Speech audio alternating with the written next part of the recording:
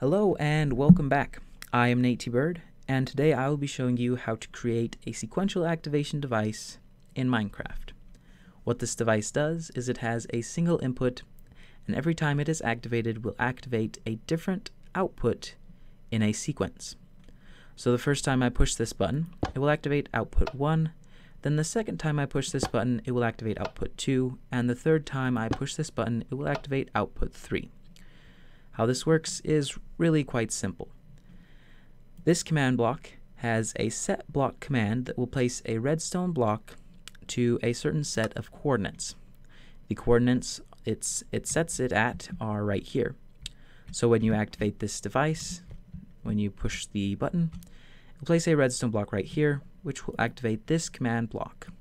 Now this command block is a Setblock command that will place a command block to a certain set of coordinates with the command of setblock. So really all this does is it replaces this command block with another command block that has a slightly different command. Really the only thing that's different are the coordinates for the redstone block.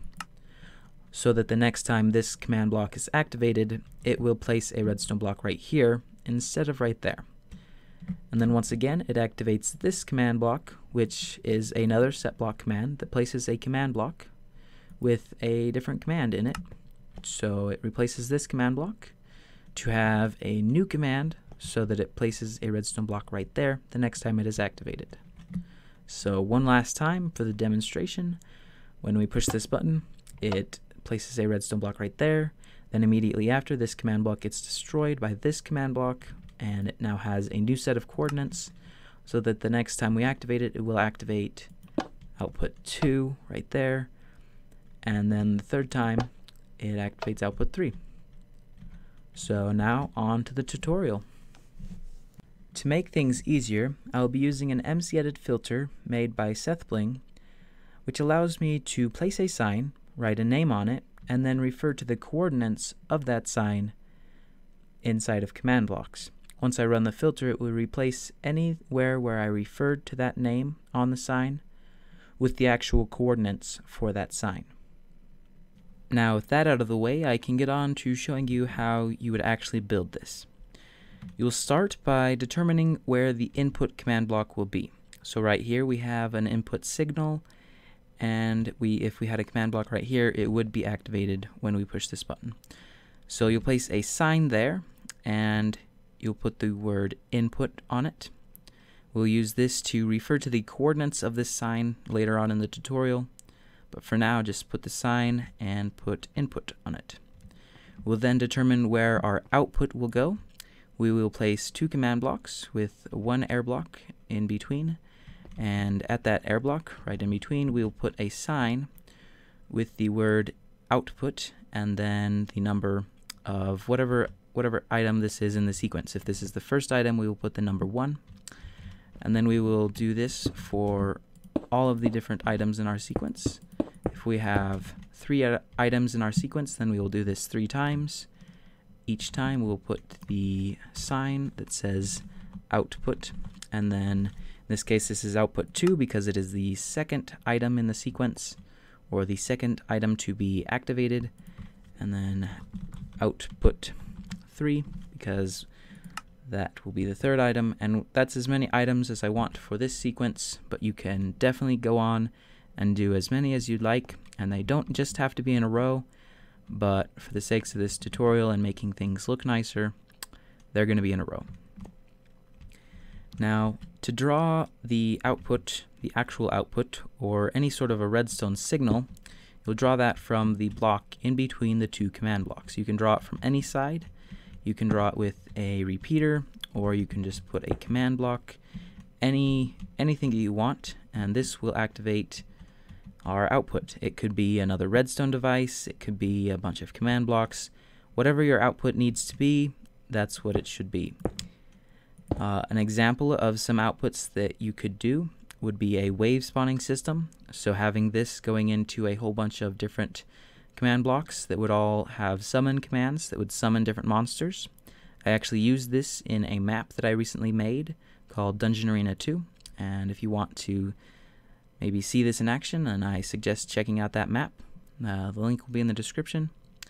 But for the sakes of this tutorial, we're just going to have the output be a say command that will say 1. That will notify us that this is the first output and it was activated.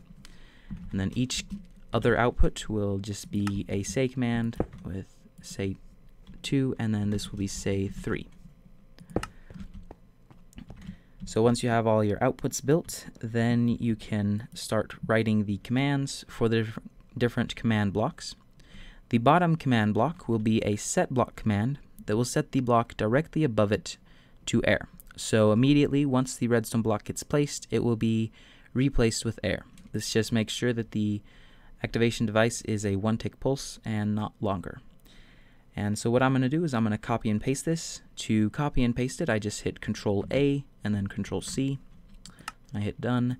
And then to paste it, I could push Control V. And that's a very simple and easy way to do it. So all of these bottom command blocks will be the setblock air command. And then the top command blocks are going to be a bit more complicated, but I will try my hardest to explain it well. It is a setblock command that will place a command block at the location of the input sign.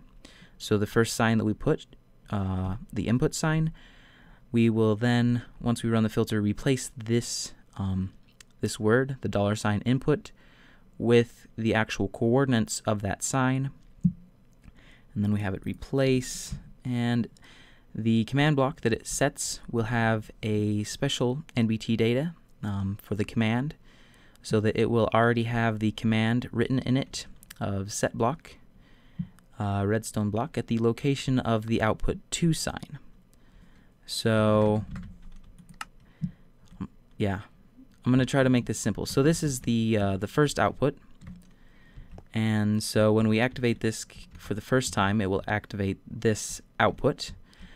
And so when it activates this command block, we want it to prepare the first initial input command for the next output. So what it does is basically it replaces the command of the command block to have the coordinates of the next item in the sequence. So because this is the output, second output, when it gets activated, we want to prepare it for the third output. All the rest of the command is the exact same except for just the number of the output. And then on this final one, the final output will just be output 1. So once it reaches the end, we're going to start over with the very first output. So the basic rules of how to edit these different commands is just whatever output it is on, the output in the command block will need to be 1 more than that, and then on the very last one, it will be just output 1. So I hope that made sense. If not, I don't know what else to do, but just try it for yourself and hopefully you can figure it out. That is it for right here. Now we're going to have to go into Mcedit, run the filter, and then do a little bit more afterwards, but I will see you in Mcedit. So here we are in Mcedit. What we want to do is select the entire region, make sure that we have all of the command blocks and signs selected. Then we go down to filter, make sure that we have command block signs selected, and then we hit filter. You should notice that all of the signs disappear. If they don't, there may be something wrong, but you can deal with that later. Then you hit Control S once you're satisfied to save it all, and that's all we have to do here. But I will show you the final result in Minecraft. Here we are, back in Minecraft. We have one last thing left to do before we get this system up and running. We go to the final item in our sequence, and we put a button on the top command block. We then push that button, and it should place this input command block right here. This will get the entire system primed and ready to go.